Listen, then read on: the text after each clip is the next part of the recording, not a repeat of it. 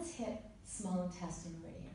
Now, the easiest way for me to remember small intestine meridian is to know that it follows along what I call the karate chop line.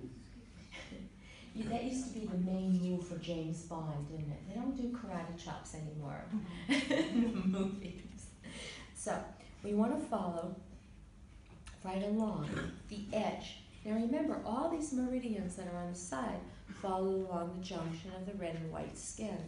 So follow along the edge.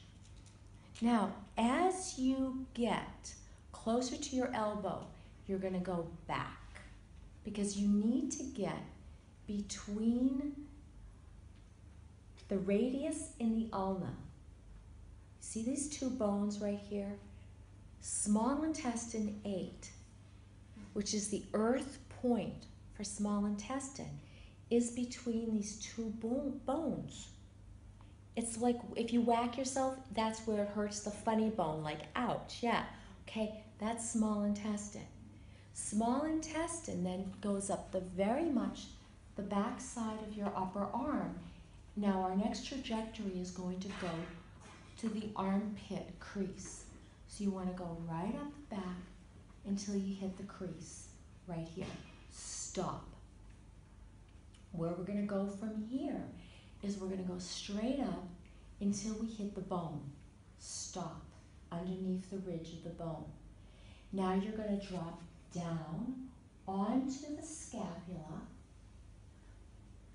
and now you're going to go up to the medial border, the top ledge of the scapula. It's like a little shelf. They call those shelves fossas. F-O-S-S-A, fossa. So this is the medial fossa on the top border of the scapula. Now, small intestine has 2 points, 14 and 15, that go a little bit more medial right next to the first thoracic vertebrae. And now you're going to go, your next trajectory line is to go to this point that's right behind your jawbone right here. So now here's my jaw. The point is right on my neck, underneath that angle of the jaw. So I'm going to go right like this and hit underneath my jaw. From here, now going underneath your cheekbone doesn't mean to go to the front of the cheekbone because that's stomach meridian.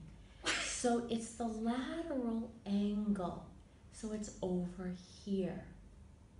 So now I'm going to go from underneath my jaw, underneath that angle of my cheekbone, and then I'm going to go over to the flap, this flap right here of my ear, and that's where small intestine meridian goes. So let's take it on the other side. You can probably now put your intention into this one because we've done a lot of mechanical things. Let's take our time as we go up the karate chop line to the funny bone point.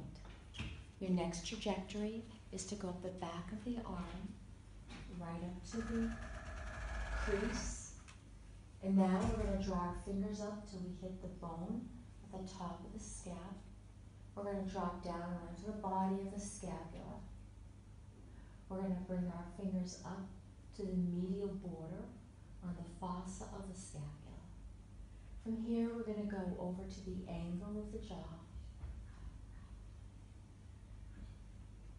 And now underneath the lateral angle of the cheekbone and finish at the opening of the